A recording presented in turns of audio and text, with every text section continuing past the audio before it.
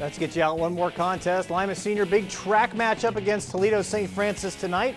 See the opening lineups being announced, and Toledo Junior Faisal Cumby hitting the three-point shot.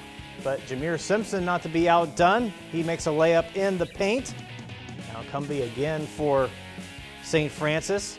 He's going to hit another step back three. And then Jameer Simpson getting it down low in the paint, muscles it up and in for the basket.